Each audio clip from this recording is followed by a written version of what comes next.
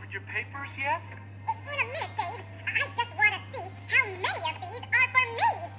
This one, and this one, and here's another one, and here's one, and this one. Deck the halls with boughs of holly, fa la la la la la la la la. And another one, and another one. All for me, me, me, me, me, me, me. Wow, look at all those presents. I'm gonna go help me open them. No, no, no. That's against the rules. You can't do that. Hey, what's this? It's that old grouch, Mr. Carroll. There you go, Ebenezer. You're right in the spirit of things. Now, close your eyes. I've got a surprise for you. It's time for you to open your present.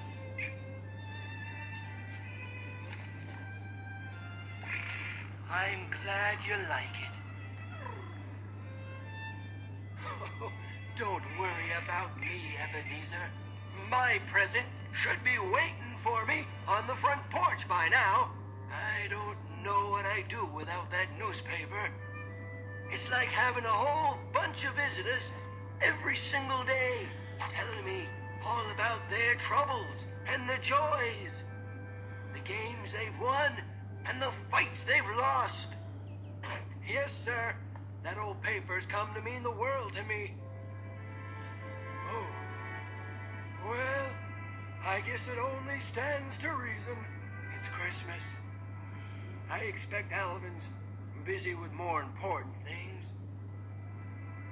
So that's why Mr. Carroll's so fussy about getting his paper.